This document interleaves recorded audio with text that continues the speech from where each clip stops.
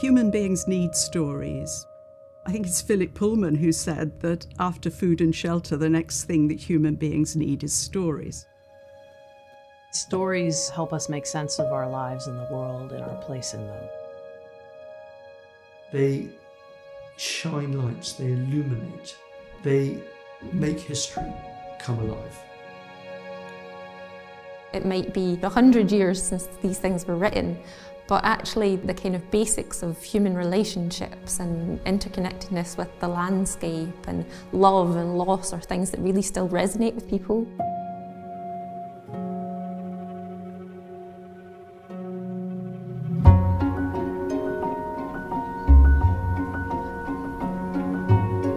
The Honresfield Library is packed with stories.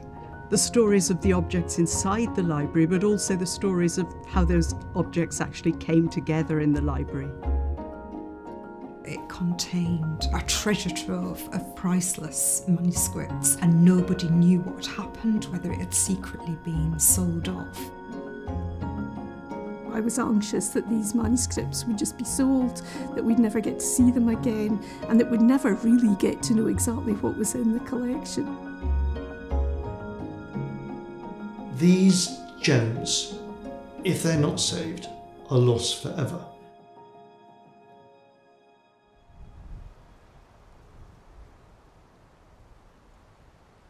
The Honresfield Library is one of the greatest collections of 19th century literary manuscripts and other writings ever put together by a private individual. It's called Honresfield because of the house where William Law the collector lived. William Law himself was a mill owner in Rochdale, Lancashire.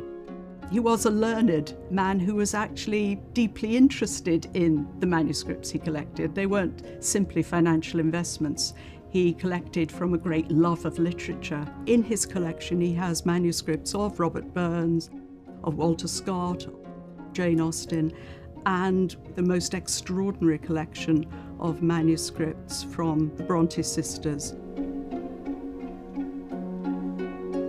I think it's amazing that Law at that time was collecting these writers. It's such an interesting story, you know, a fascination that he was collecting manuscripts in such a diverse range. He wasn't going after just any old book. He wanted the best, so things that were actually written in the hand of the author or that were exceptionally rare printed books. It's a bit of a story of an obsession, a sort of love affair with literature.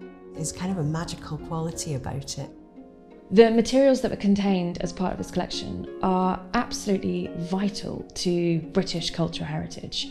They represent the development of literature and of some of the key writers that have helped to shape our cultural thought. Each of the items are exceptionally rare in their own right, or unique because they're handwritten. To have so many linked together as part of one collection is vanishingly rare. Nobody's seen them for 100 years. Very few scholars have managed to get in to see them. And that suddenly this treasure trove of manuscripts and letters and stuff would come to light just seemed remarkable. Some of the material has not been seen for nearly a century. Some of the material was presumed lost. It was an extraordinary collection put together by people with a fantastic eye for great works and great manuscripts. It's like a fairy tale, a hidden library that's somewhere no one's, I think a few academics had heard about it and there'd been rumours that such a library existed. It was a sleeping beauty of a library, and suddenly it's there, it's awake, and it's got untold treasures in it. It was unthinkable that this would not be saved.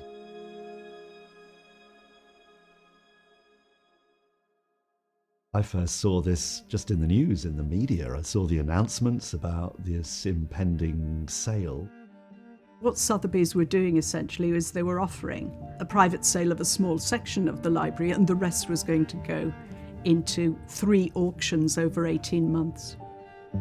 It felt like this was a hugely expensive auction coming down the line, clearly full of astonishing treasures, very, very relevant to our collections and to dozens of other institutions across the UK, but no obvious means that we could see to actually either keep it together in any sense or even literally keep it in the country. Initially, it was excitement that this collection's come to light, and then there was the shock of realising that probably the reality was this collection would be snapped up by private collectors. Quite often, items such as this, when they come up for sale, will just go to the highest bidder and they could just be distributed all across the world. But it was evident that this was just on a scale that we would not be able to do at all by ourselves. This was all a kind of mounting pressure, and as it mounted, the conviction that this must be saved grew in everybody.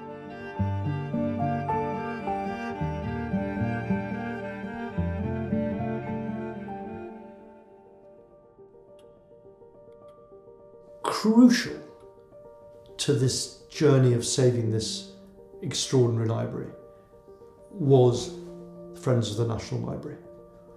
We are a small charity which gives grants to libraries large and small. They're an independent charity, but which exists to fundraise and make acquisitions on behalf of libraries across the UK that have national significance, and often to play a role in actually saving items that might otherwise disappear into private hands or go overseas.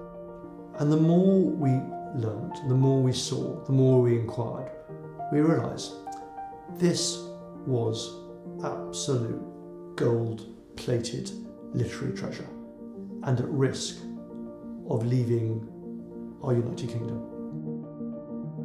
So first stop, I call the chairman of Sotheby's, and he says, if you can raise the money, we will halt the sale. So without even knowing the price, I said, done deal. We will save this library. Shortly afterwards, the price tag was revealed to be £15 million, which was by a multiple of many hundreds more than we had ever raised. So we were staggered by the amount we had to raise, and we had only 6 months to raise it. So there was never a point when the clock wasn't ticking. We were always aware that was a high achieve. And we came up with a plan, and that was to go and see the most generous people in Britain. And my most amazing and fruitful conversation was going to have breakfast with Sir Blavatnik, who's an entrepreneur, knighted for his philanthropy. And I suddenly, in the middle of breakfast, said, this could be the greatest literary, philanthropic, saving gesture. And he bought the idea, and he said, if you raise the rest, I will match it. So we knew as the clock was ticking that we had to reach 7.5 million, and then we would get the other 7.5 million from Selene. The next stage, we lit a fuse, and we wanted to make sure that this journey by the Friends of the National Library was successful. The idea began to emerge that maybe just on this particular occasion, Friends of National Libraries might have a very particular role to play to actually create the circumstances for all of us to actually join forces and work together to see if we could actually unite, kind of play a sort of common chord almost, to actually get everyone in unison. We set up a consortium, and we said, let's try and work together to make sure that this library, this collection, was saved. The only way it could be done was by all the institutions involved agreeing to set aside temporarily their competitive interests in a single object and just work together for our common good. The Friends of the National Libraries have such nationwide respect as an organisation that they could, as it were, hold together the libraries working for a common good, and they could also be a compelling focus for donors of various kinds. After Len Blavatnik's extraordinary generous offer, the second most generous organisation, and they were magnificent, was the National Heritage Memorial Fund, who came in with a stonking £4 million. We had funding given in accordance with their means by the various libraries and literary houses involved. People just gave so generously and were really motivated by the magical story behind these collections. There was never a moment when we thought, we're not going to do this, because, you know, that was thinking the unthinkable.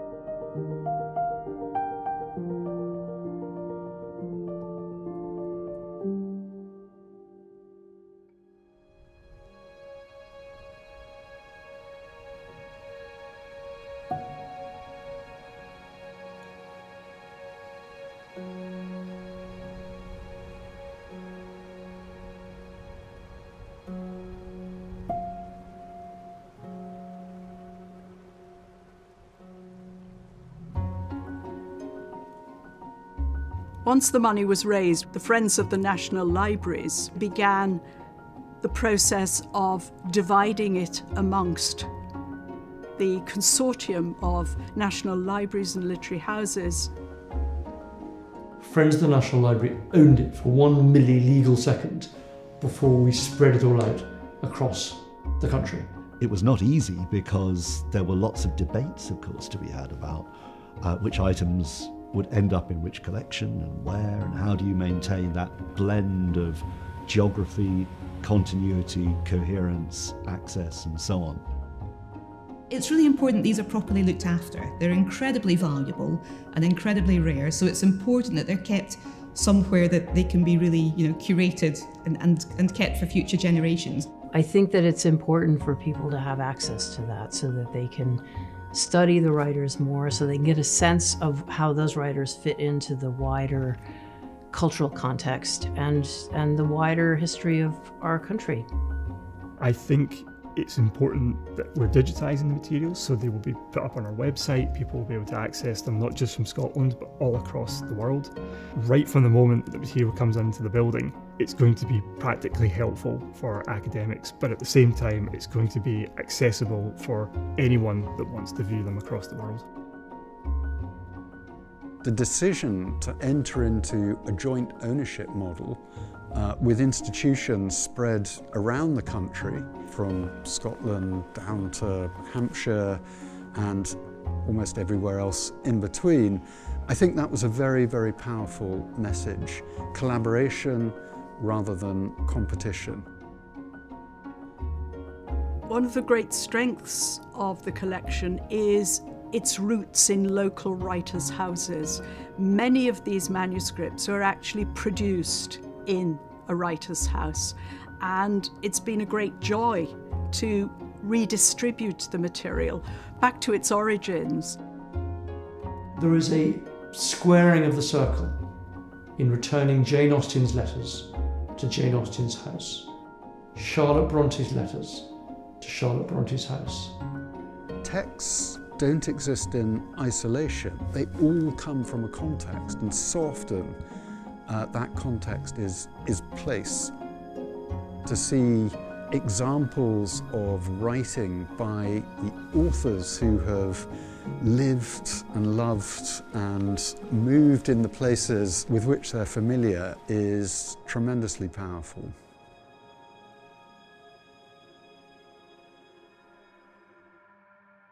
These papers have been locked away with one family for 150 years, I think. And I think by bringing them to the Brotherton, to the Brontë Parsonage, the British Library, all of those are places that any member of the public can come in and say, I would like to see them. These are magical items. They have such power to move anybody who sees them. It's just extraordinary, and it's got to be one of the greatest finds in the last 100 years. When you actually have the piece of paper in the room, that's when it really comes alive. And that's why I think it's so important that we retain these documents. was never easy, but both for the other libraries, institutions, and all the donors, big and small, who reached into their pockets, it was a very, very special achievement. It's a fantastic thing that the nation has seen saved. You feel a tingle down your spine as these things have survived and now come home.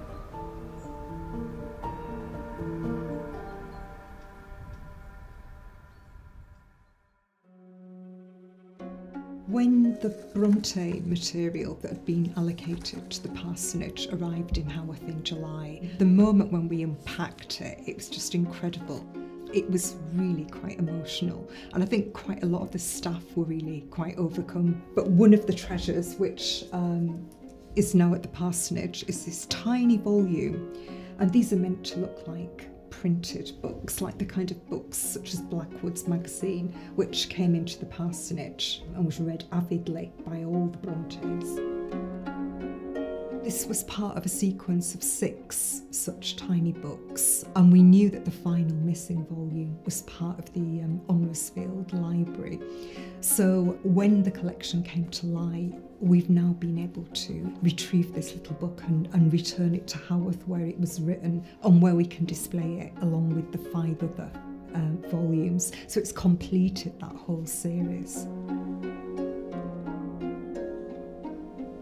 So I work in the manuscripts department at the British Library, and we were allocated some fantastic objects, and they are now with other Brontë material. They can be compared and studied within their small group and actually with wider objects within the library. One of the really star items that we got from the Honresfield Library is Emily Bronte's own copy of poems by Currer, Ellis and Acton Bell, which is the sisters' first publication together when they were still writing anonymously. It's really, really special because she has gone all the way through and she's written the date that she composed each of her poems. So that gives us really amazing knowledge that we haven't ever had before. You almost never get to find out the exact date when someone wrote something.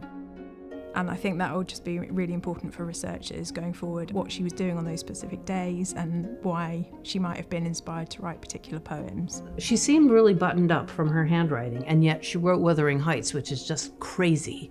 And I just thought the incredible contrast of that, you don't get it until you actually see it. The copy of Shirley that we got from the Honresfield Library is really fascinating, I think. So it has a letter from Charlotte Brontë bound inside it, and so it's from Charlotte, her editor, saying, "The book is now finished, thank God," which I think is like a really humanising moment. And she was saying, I have no idea if this is any good or not. And when I read that, I thought, it's exactly how I feel when I'm finishing a novel. And it just amused me that 150 years before, another writer was saying exactly the same thing.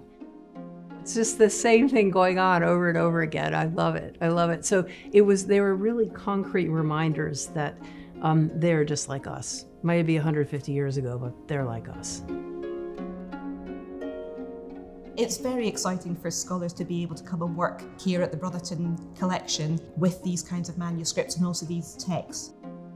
I think there's a very nice story in the manuscript material where you particularly see the sisters developing as writers. I mean, one of the lovely things is one of Charlotte's little books where she's really beginning to think about how she might present herself as a more mature author. It has this wonderful opening line where she says, "Reader, I'll tell you what my heart is like to break." She's a wonderful prefiguring of that famous line from Jane Eyre where she says, "Reader, I married him." So you can just hear that voice emerging from this very early text. So these tell us a great deal about the writers and about their relationships, and also what feeds into their imaginative lives as writers. To actually have these manuscripts back at Abbotsford, I think is really important. The main things in Honresfield for Scott are the manuscript of Rob Roy, is his novel, one of the most famous of his novels, and then the fragment of the manuscript of his first long narrative poem, The Lay of the Last Minstrel. So this is the manuscript of The Lay of the Last Minstrel, Scott's first long narrative poem. So it's absolutely wonderful to have a sense of this poem and just how he's working at this early stage in his career. As ever with Scott's manuscripts, there's not a great deal of alteration, but we can see some changes in the words. We can see him just stretching, trying to work out the right word for what he's trying to say and what he's trying to describe. And so we can see him scoring out words, adding new phrases. So it's absolutely fantastic to see this. When you see on a page where a writer has made alterations and they've made changes, you can almost see their brain working as part of the creative process. I think that's really important. It reminds us that these writers from the past actually were people who were working, thinking carefully about what they were composing, thinking about it and trying to get their thoughts down on paper. So you feel really close to the writer at that point. The two Austen letters that were part of this collection are fabulous, and they are wonderful communicators of her voice, her actual voice. This letter here is letter number 2 on display, and the first line says, "At length the day has come on which I am to flirt my last with Tom Lefroy." And we do have it displayed with a portrait miniature of the man himself. This letter is letter 87, so written much later in Austen's life, and it follows her in her adventures around London, and it is a wonderful gazetteer of her time in London and the places she goes, and it's a real relic of everyday life. And this is why letters like this and the collections held in museums and libraries and literary houses are so important to bringing authors' pasts to life. To be able to purchase those letters and bring them back to the house where she sat and wrote her books, her letters. As you look at Jane Austen's letter and you see the table she's written it on, and you hear the openness and candour of her personality, you can almost feel that she's in the room. The piece from the collection that most invigorated and excited me when it came up was the first commonplace book. It's one of the most important pieces of writing that Burns produced in his life that was still in private hands. What we see here is Burns's poetic development. So a lot of the works that are in here didn't actually make it into the Kilmarnock edition of his poems, but what we can see is Burns testing things out, seeing what's working, what isn't working, and honing his poetic craft. Among the other highlights that we have is the only surviving letter that Robert Burns wrote to his father. It's an interesting letter because it gives us an insight into Burns's mental state at this point. He's suffering probably from some kind of depression, and he actually writes to his father and says that poverty and obscurity await me, and this is what he thinks his legacy is going to be, and obviously we know that it's very different from that.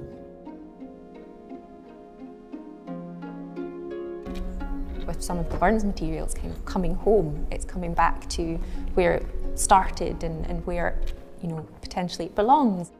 And this area, but also the general kind of Ayrshire region, are really influential on him throughout his career and throughout his life, and they come up again and again in his work. We've got a fragment of the poem The Briggs of Ayr, which I really like because it's got that really direct personal connection to where we are just now. It's a sort of argument between the two bridges, and basically the old bridge says to the new, well, I'm going to outlive you and I'm going to be standing here 100 years after you are, and that kind of thing. I like that you can see bits where they've scored things out or they've smudged the ink. You can look at one Burns poem next to another and see that he's written one really fast, or that he's written one on the back of something else, and you kind of get a sense of that kind of need to write things down as well, and it just makes them more human, more real.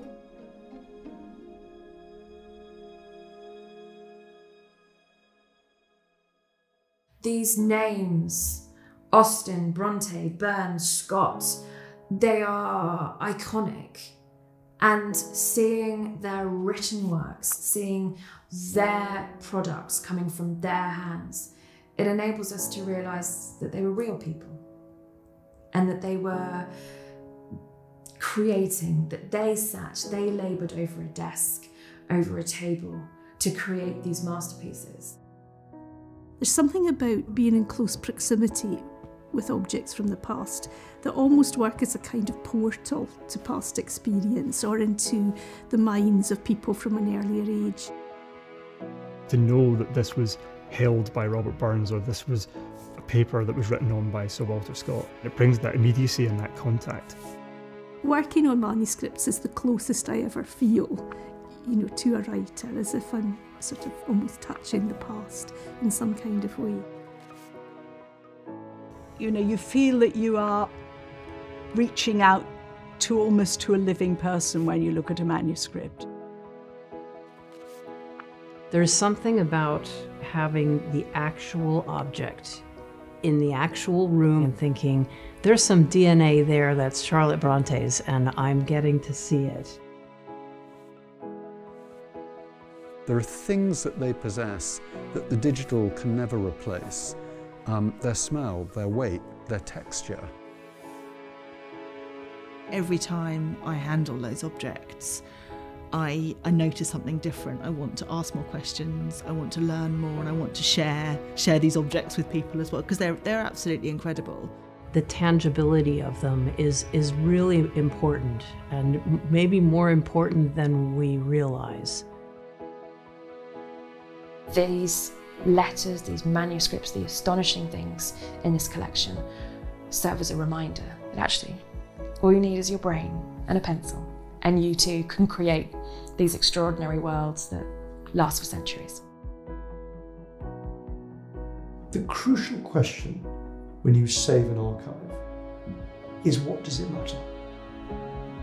And I think these are crucial building blocks to our understanding of the creativity and have the sense of history pulsating before you. Sparks fly when historical items come together in new ways. So I hope there'll just be a renewed sense of excitement about the possibilities of literature and just the inspiration of seeing the handwriting, the written hand, words on a page, pen and ink on paper, and honestly nothing beats that.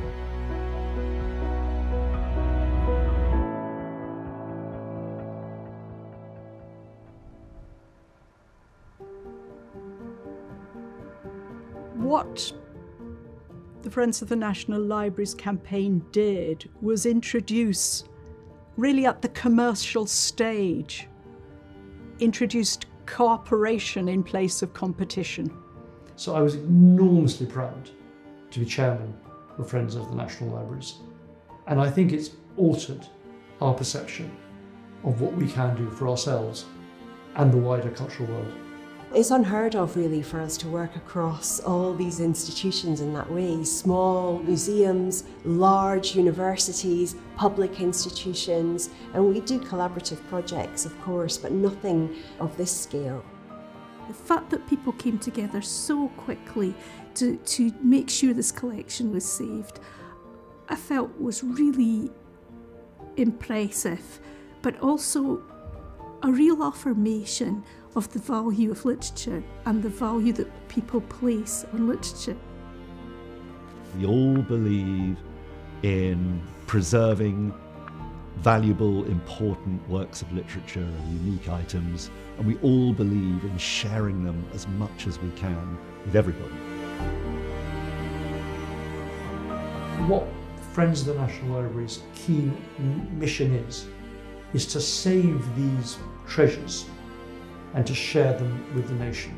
And that's what's been so exciting. One of the great things about this project is just that it was a success, that it happened. And I think that sets a sort of benchmark for the future, that where there's a will, there's a way. When we work collectively rather than in competition with each other, wonderful things can be achieved. This will now galvanise all of us involved to create opportunities for people to come and visit, We can say, if you're coming to Scotland, go to the Burns Cottage, or also go to Abbotsford or Brontë Parsonage. If you've been excited by this, why not go and see Jane Austen's house or Leeds University and see these connections? So in actual fact, it just shows the power of partnership, which it's really unlocked for us, and surely we can do more in this way. It gives us the confidence to celebrate our cultural heritage and also the revenue and creative potential that lies inside the public ownership of this material. There's every sort of people who come to pay homage, to enjoy the sense of being at a place where great works of art were lived, were worked, were created and existed.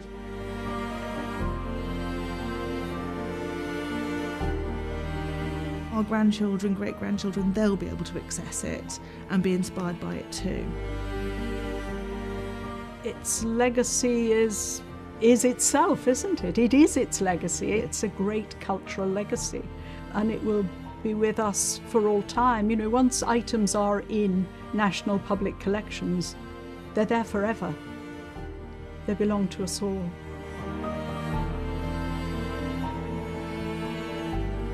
We don't know what these will tell people. We don't know the questions that future scholars will come and ask of these objects and texts, but we know that there's a very rich treasure trove of material here for future scholars to mine. Unbelievable treasures came out of the darkness, and we brought them back into the light, back into public ownership, where they are now spread across Britain. These objects, these letters, these books have gone home.